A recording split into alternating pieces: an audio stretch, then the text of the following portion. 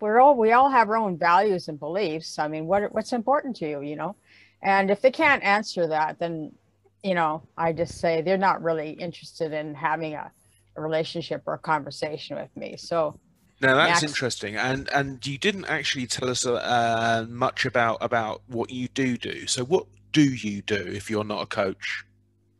I'm doing more about wellness, training, wellness. It's all, you know, with a thread of kindness in it, right? You know, like kindness training, but more about wellness, workplace wellness, um, helping people to be more um, self-sufficient or mastery about themselves so that they are healthier themselves. Because Mm. my belief is just through my own, I started promoting kindness in business 20 years ago. Wow, And through all my experiences, we're like worse condition than we were 20 years ago. But absolutely. and so what I realized through all the time that I've been doing that is that, you know, we all come to work with our own garbage, our own baggage. Mm. So we show up in the workplace and we expect everybody to treat us nice and kind and expect all this personality stuff to happen. But meanwhile, we're all in the workplace with our baggage. And so we're all fighting each other in our baggage. So my goal is to try to get people to take a look at what they're bringing to the workplace. Who are they and why are they bringing whatever they're bringing rather than bringing the best selves to the workplace?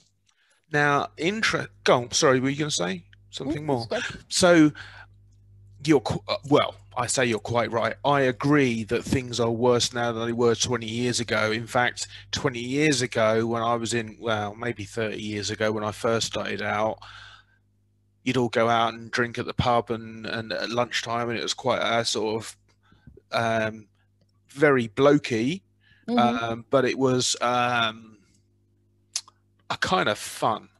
Mm-hmm. But it's the kind of fun that masks exactly what you're saying about this baggage that people bring to the debate. So there was a woman whose name I can't remember, but we spoke about us setting up this LinkedIn Me Too page, and her perspective was that these men are hurting and need to be helped.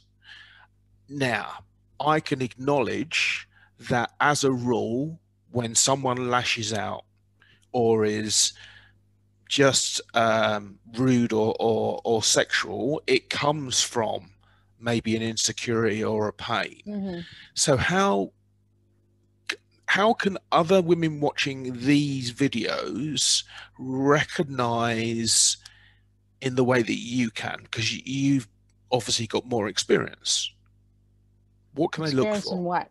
In what? Well, what can they look for in the way? So if it was for a younger person like Gazelle, like a 20 Mm-hmm. or a 22-year-old, what should they be looking out for? Because the trouble is, there was a story in the UK a couple of weeks ago on the BBC website that on average, 12, 13-year-old girls, so in secondary school, are Mm-hmm. getting 10 requests a night for nude or semi-nude pictures.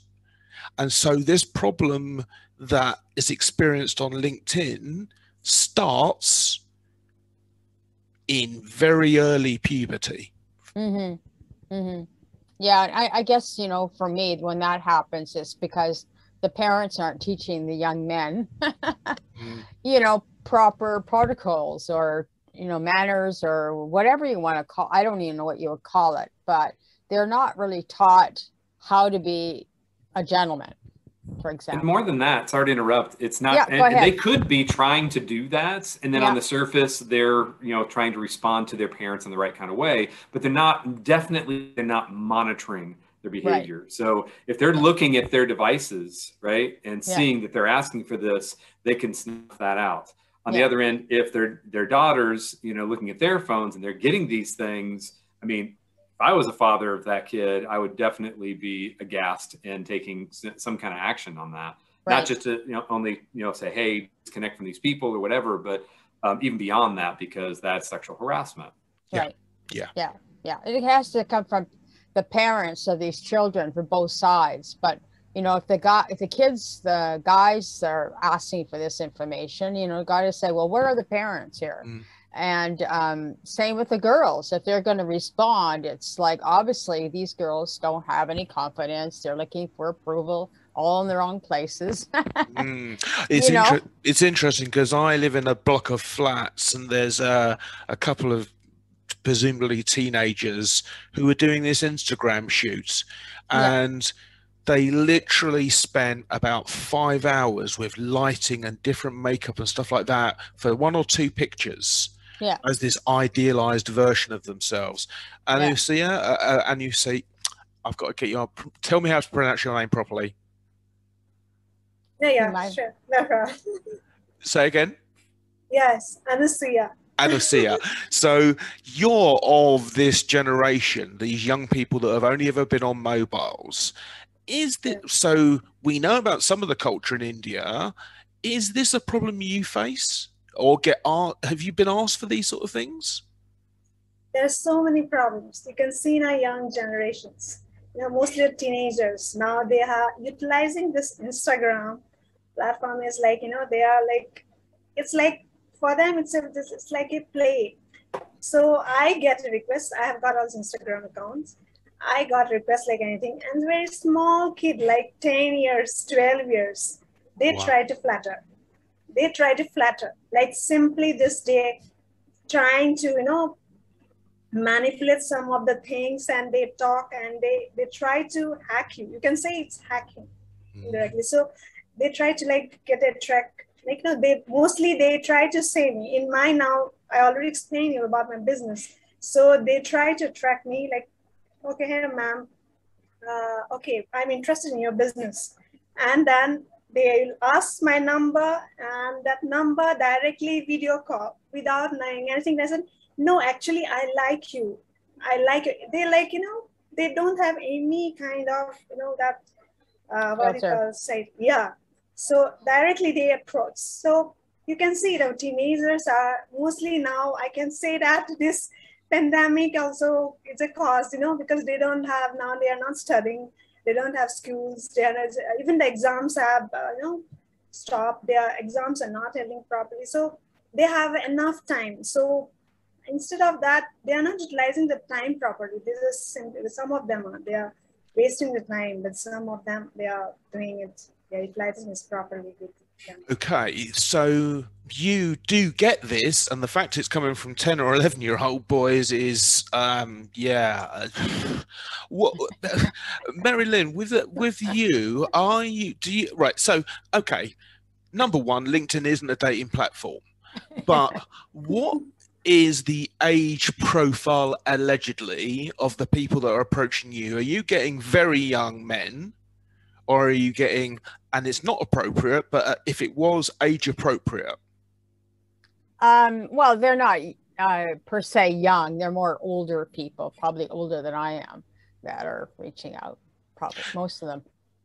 So that then would indicate that this is a problem that has been going on for all of our lives. Mm-hmm. And so people that follow me, oops, he said, dropping on the floor. People that follow me, that's my phone, because I won't have anything to do with WhatsApp groups or alerts or pings and all this sort of stuff. Indeed, my entire approach to LinkedIn is a focused period at 3, maybe 4 occasions throughout the day. And the rest of the time, I don't look at it.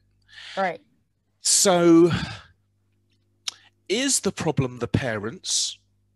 Because we're in different corners of the world, all seeing the same thing happening? Or is it so I would suggest that what in the 70s was recognized as pornography has been applied to all aspects of life. So a food commercial is, you know, they puff them up and paint these things and make them so that they just look so amazing and delicious.